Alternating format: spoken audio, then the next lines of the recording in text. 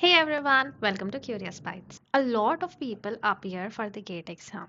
A lot of them appear with continuous preparation, but only those who have prepared with a proper preparation strategy crack the exam with flying colors. It's not that you have to just study the subjects and give a few hours each day.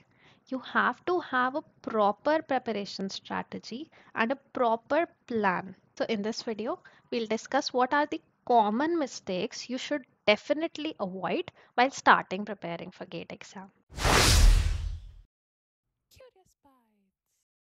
The first common mistake is going too deep in one subject.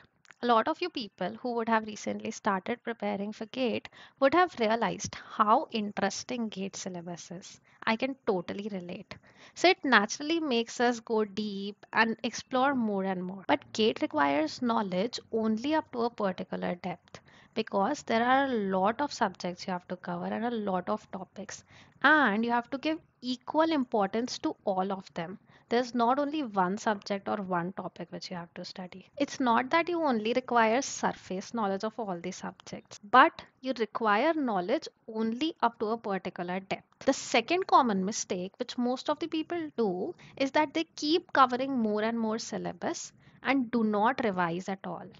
That's not how it will work out. If you think you'll revise entire syllabus once at the end, it won't be possible.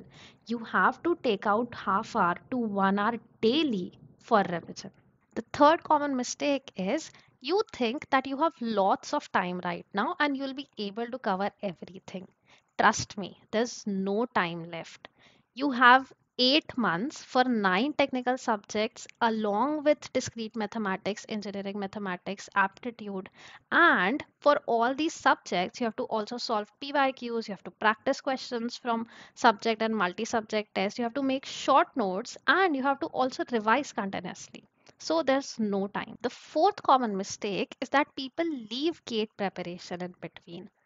Consistency is the most important thing while preparing for GATE exam or any other exam. A lot of people who could have got very good ranks fall very down in their rank just because they leave preparation in between and then continue again. I've said it once, I'm saying it again. If you want to prepare for GATE, start preparing now and do not leave preparation in between. Prepare till the end or do not at all. The last common mistake is that people just study the subject and do not apply it, do not practice questions on it. Practice is very important. You should practice subject tests, multi-subject tests, and previous year questions along with studying each subject. And for these tests, subject and multi-subject tests, you should not focus on your marks. But what your focus should be is learning how to apply the concepts which you have studied. So these were the 5 common mistakes which you should avoid at the start of your GATE preparation. That is it for today. Avoid these mistakes and it will definitely help you improve your GATE performance. I'll be coming up with more tips and tricks on cracking the GATE exam. Like, comment, and subscribe the channel.